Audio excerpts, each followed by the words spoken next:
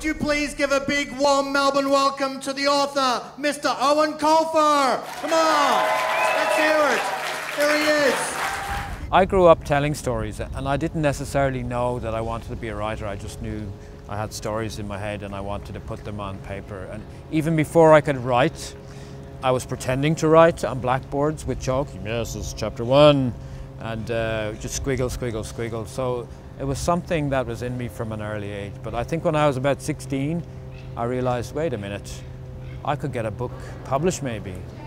I've been working on the Artemis Fowl books for over a decade, and I think the time is right to bring them to an end, because Artemis has gone from being a bad guy to the end of the last book, he's a good guy.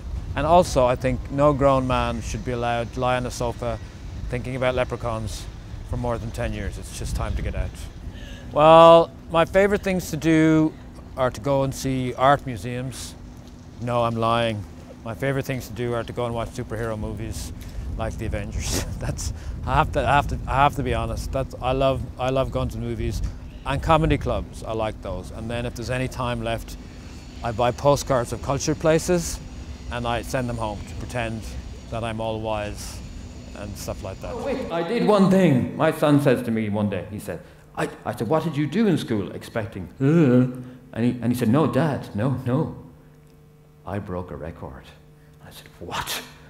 Finally, my son has broken a record." I said, "What record did you break?" He said, "I went to the bathroom 15 times. I never thought Artemis would be popular, and I'll tell you why. It's because it's about a bad guy. And I thought, who's going to want to read a book where the bad guy becomes the hero? So every year I think, well, this year it's not going to work. I'm going to be found out this year. But so far, it's been really good, and it's been a very positive experience. And with just one more to go, I'm hopeful that we can go out on a high.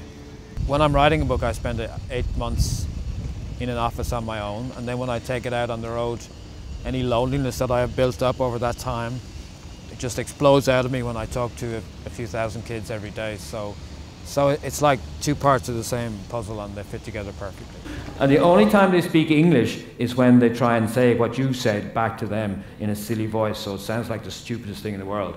So you say to them, "Would you like some food for your breakfast?" "Oh, would I like some food for my breakfast? I don't know. Of course I will. No, I much prefer to just lie down and die." "Oh, that's what, you'd like that, wouldn't you, if I just didn't take the food and I laid? I just wanted to give him some cornflakes." "No, sure, yeah. Murder me. Why don't you just stick a knife straight in my face? Why don't you just do that?" I love the Australian kids because they're very open, they're very honest. Sometimes they can be a little quiet at the beginning, but once they know that they've got permission to go crazy, they go for it. And so we have great audiences all over the countryside. And many of them have Irish ancestry. So they will say to me, "My great-great-grandfather is from Ireland. He died in 1872. Do you know him?" So I don't know how old they think I am, but obviously it's well over 100. But I like that. I like that they have a sense of humor and a spirit. It's lovely. This is the only strong part of my body, is this hand. I have the hand of Sylvester Stallone and the body of Jackie Stallone. When Artemis wraps up, I have several projects in the pipeline. I'm working with a few friends on screenplays. It's just kind of a pastime. It might happen. But what will definitely happen is I'm continuing my crime writing career, so I have another book in the crime series coming out next year, and I'm starting a new series for young adults, the same age group as Artemis, which is called WARP, which stands for Witness Anonymous Relocation Program, which is about Victorian London and the present day. They get all mixed up in time travel. So it's exciting and funny, but it's a bit more dangerous than Artemis.